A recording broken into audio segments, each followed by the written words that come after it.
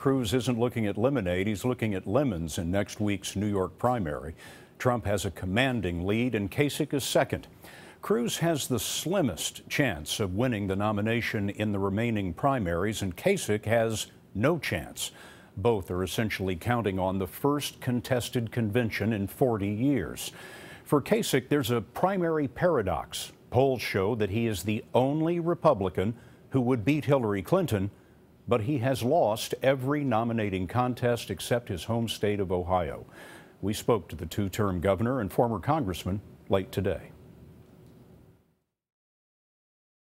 The irony is, you are the most likely Republican to win in November and the least likely to be nominated.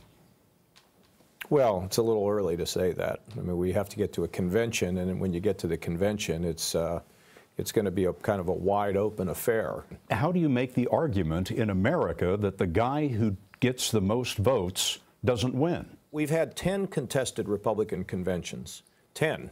And of the 10, only 3 times did the front runner was the front runner selected. 7 times it was somebody other than the front runner. But you're number 3. I can understand an argument. So was Lincoln.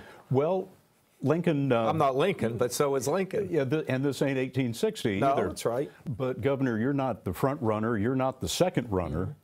You're way off in third. Right now. You could make an argument for the guy who came in second, but that's not you. Think of it this way. Coke, Pepsi, Kasich, right? You go to the store, you're with your spouse, and your spouse says, well, yeah, I kind of like that Kasich, but I don't know that much about him.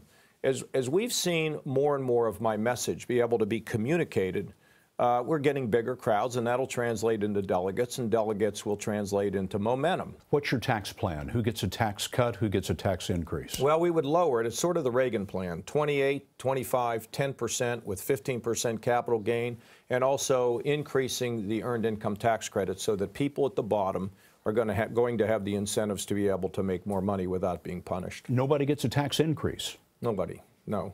Do you tear out Obamacare root and branch? Well, the reason you want to start all over well, again. Except you want to make sure that anybody who has a pre-existing condition can still get health insurance. That's absolutely critical. On foreign policy, we asked about ISIS, which he calls the barbarians. How do you destroy the barbarians, as you say? Well, in the air and on the ground with an Arab Muslim coalition like we had when we defeated Saddam, with Western Europe involved. U.S. combat troops on the ground. For sure. In Syria. There's no way. In Iraq. But not designed to topple, not to be in the middle of a civil war, but basically to destroy ISIS. The Kasich White House is going to war. Well, let me just say, it's not the Kasich White House, it's all the civilized world that needs to go to war. What hardship in your life formed your character? Well, my parents were killed by a drunk driver in 1987. That was tough. I mean, tough is an understatement. As a kid, you know, I grew up in a blue-collar town where if the wind blew the wrong way, we saw people out of work. I mean, I had a great childhood. But the most traumatic time in my life was the night I found out that one of my parents was dead and the other would be soon. Where do we see your mom and dad in your campaign? Probably, you know, in my heart and in my head. You know, my mother was very opinionated and very smart, undereducated, high school diploma, but came from a very poor family. My father had the twinkle in his eye, and he was the one that was connected to all the neighbors. As he delivered the mail, he delivered a lot more. He delivered compassion and he delivered hope. And my mother always said, Johnny, shoot for the stars, change the world where you live. When you say you want to leave the convention united, can the party unite behind Cruz? Can the party unite behind Trump? I think it's very, very hard for people to turn around negative impressions in a relatively short period of time. Listen, no. The party cannot unite behind Cruz and Trump. You know, the party could unite. You know, we can say, okay, this is our person.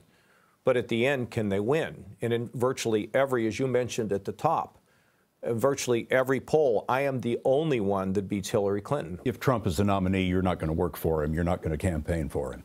Well, let's wait to see who we have as a nominee, and then I'll let you know, because that way we can have another interview.